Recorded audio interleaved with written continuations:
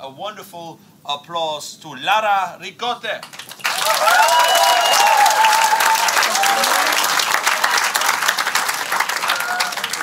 Hey everybody. Hi. Hi, thanks for being here. This is really great of you all. My name is Lara Ricote, and I am a middle child. Yeah, so some of us, I imagine there should be a couple of us here. Yeah, I don't feel like I am a middle child. I don't feel like that's a place where I belong. But apparently that's exactly what middle children feel. They feel like they don't belong. If you look it up, middle child syndrome, you feel like you don't belong. That's pretty much it. So it's that. It's that is that weird feeling that you get, that you think that you should be defined by something else, but all of these things that define you are actually the ones that do define you, but you're just saying no at all times. And I think that might be the theme for my story. You can let me know in about 12 minutes.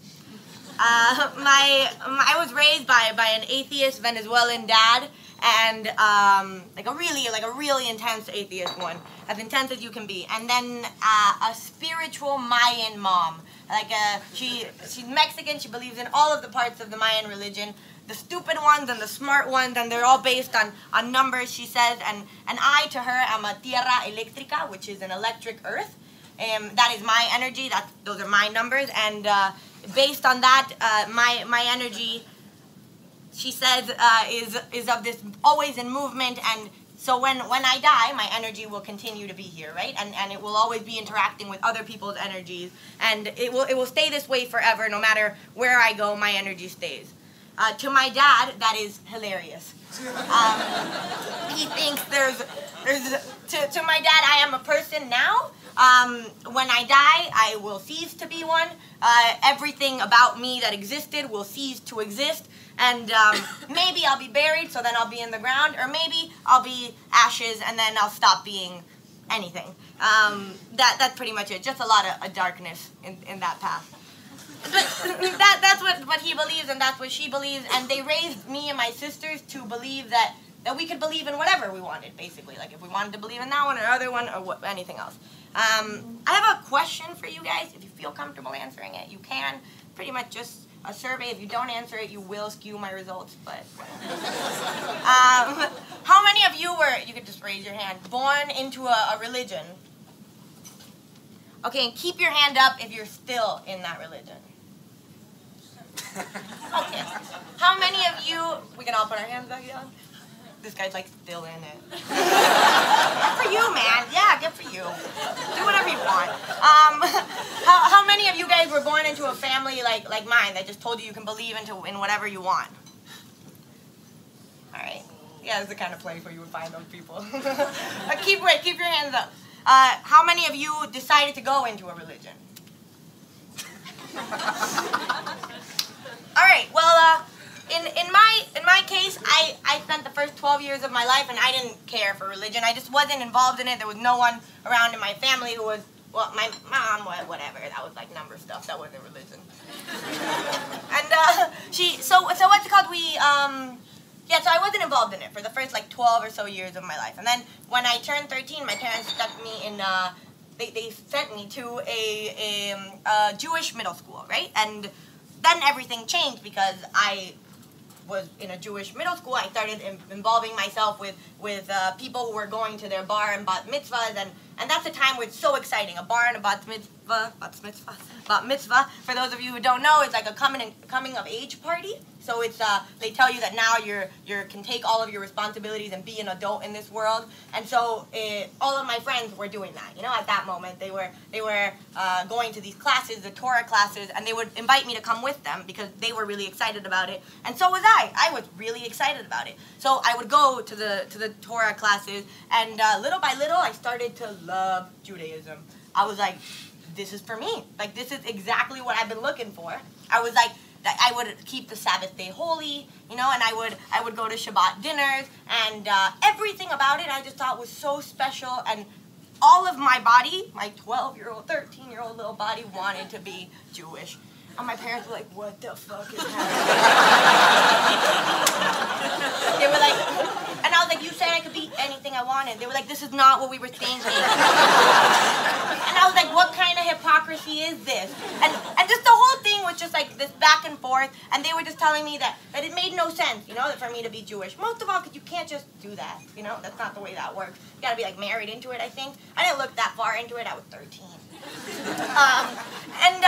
And so they tried to find a way to get me out of it. So it was at the same time there was a recession, and they said, I went to this expensive private Jewish school, and when the recession came, they were like, oh, we can't afford it, you gotta go somewhere else. They sent me to another school. They sent me to an art school, and there I learned about a lot of different things, mostly drugs. That was like I didn't do them, but I saw them. They were everywhere, you know? Like, my friends, these new friends, they weren't into religion, but they were into psychedelics. Like, they fucking loved it. Yeah, some of you too. It's alright. Anyway, so yeah, they loved it, and the arts part of the school was really great, but it was also, like, not giving any emphasis to the academic part, so I was like, if I stay here, am I talking too fast? Should I chill? Alright. So I get a little excited because all these people and stuff. Anyway, the arts part of the school was really, really great, but the academic part, they just, like, the teachers were straight up just like, they just didn't give a shit because no one was listening. And I got really frustrated, so I told my parents, I was like, if I stay here, then I'm not going to be able to continue my studies. I'm going to have to repeat this year. And they were like, okay, we'll send you to another school. And they chose a Salesian school, which is a branch of Roman Catholicism. There was a nun principal. I don't know why they didn't see this coming. I don't know in reality. But they send me to the school, and there's a nun who's the principal. And within the first week, I sign up for the first religious retreat because that's the type of person that I am mostly. I just want to get to know all these things. And by this time, I'm 15, and I get to this retreat, and it was called the Cornerstone, which is like the first building block that you put down before you build, which is obviously a metaphor. You know, it was like a metaphor for like the first cornerstone, and then from there you build your religion, and you can ask all your doubts, and God will be there to guide you through them. And I was like, cool, let's do this. Like, let's get in there.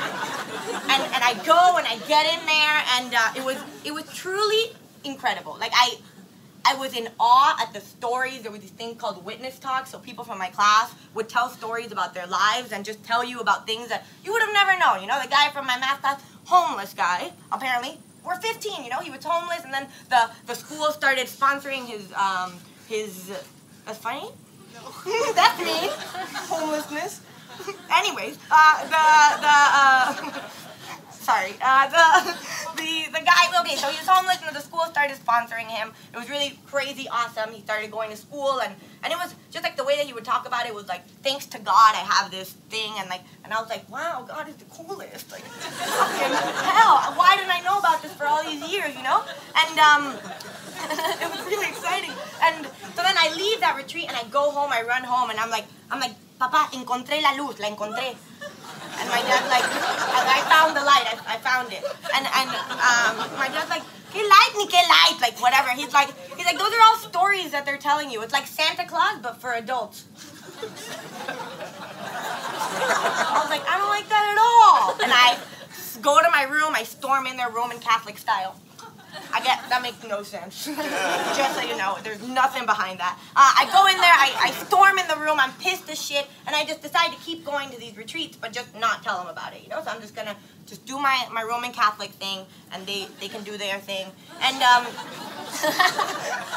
and like, I'm 15. And the next one, the next retreat was called Encounter Through Christ, right? 3 days.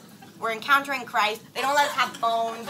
So, well, we get there, we get to the retreat, they take our phones away. It's a bunch of nuns and priests, and we're all sitting in this room. Not those kinds of priests, the good kind, I'm pretty sure. We were really old. We were like way too old. Just a little. Anyway, so we're in this room, and we're all talking about love and fulfillment and relationships and everything that's good in the world and how to make it better, and it's awesome. And I wear hearing aids, right? I'm hard of hearing in both of my ears. Didn't matter to this story. I wasn't going to tell in the beginning. Whatever. I could hear your laughter, all right? We're fine. So I wear hearing aids in both of my ears, and my battery on one hearing aid, like, battery, and I'm like, fuck.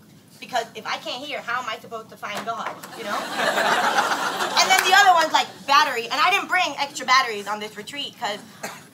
Well, I should have. There's no good excuse there. I should have brought extra batteries, and I didn't. And I'm freaking out. Both of them turn off. And was like, I gotta find a nun right now to get me like a phone so that I can call somebody to get a battery for my phone, for my hearing aids. And I find this nun, and I'm like, nun, that's what they all call it. Nun, you need to help me. Like both of my hearing aids have run out of battery, and how am I supposed to find God if I can't hear or whatever? And she's like, finds the fucking battery in a second, right? She like, gets me the batteries where she puts them on, and I'm happy, and she's like, wow, like there's so much longing in you to find God. I see it so much. You have so much light in you. And I was like, thank you so much. She's like, you could be a leader in our faith. And I was like, oh. One more time? She's like, you could be a leader in our faith. And I was like, oh, that's incredible. Thank you, whatever. And she nominated me for this retreat to be a leader in the faith for my school. Right? And I liked the sound of it, but then what it actually was like a week in a convent with nuns and 100 of the most spiritual individuals in the U.S. A little bit intense, I thought, you know, like, and I'm a flip-flopper, you know, I like a little bit of Judaism, I like a little bit of, you know, I don't know if I'm about to get into this way, you know? And she nominates me, and I get it, but you had to pay for it, and I was like, someone else should be, like, someone should be given to someone else, because, like, I don't know, and it's a lot of commitment and whatever, and she was like, she thought that it was so modest and humble of me not to accept it, and so she'd give me a fucking scholarship to it. And she's like, no, this is for you, like, God had chosen you. And I was like, all right, well, we're going to New Jersey. And God and I get on a flight with a bunch of nuns, and we fucking go to New Jersey, and we spend 1 week crying our eyes out with like this is God and I crying our eyes out with a bunch of nuns and 100 of the most spiritual, but like, you know, like really just like believing so much, and everybody's on the same page. And I'm like so confused because I've never been baptized. I've never read a page out of the Bible. I was just like, you know, like I read the Torah a little bit. And I wasn't fully there, and it was really overwhelming. And all of these nuns that had literally given their entire lives to the church, and they were old, and I felt stupid being there because I was like, someone else could have this that would really appreciate it, and I shouldn't be the one to be here. But I had said it, and they wanted to pay for my trips or whatever, so I went. All right? And so I'm there, and I come back, and I give a witness talk about it, and I read it the other day, and I end with like a psalm. It's really intense, and I don't know where I got the psalm from because I've never read the Bible. And I end with a psalm, and I say this, and then they ask me if I wanted to join the church so that like my kids would be in the church as well, and all this like, just a lot of commitment, you know? And I was like, actually, I don't think so. I don't think that I would like to join the church. And they were like, okay, that's fine. We'll give you all the papers, take them home, like, do as you please, whatever.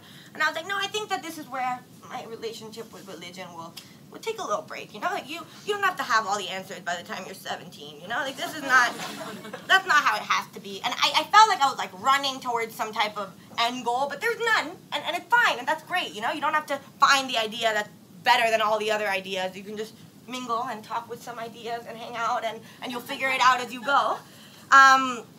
And so I decided that was that for that time, and it did. It was a good decision for like about a year. And on October 22nd, I walked into this huge building with said Scientology. And no, I'm kidding. No, it wasn't. That was the end of it. I just want to scare you guys. That would have been a bad one. No, I didn't. I'm not a Scientologist. I'm just pretty agnostic, I would say. But yeah, that was my journey with religion. And thanks for listening to my story.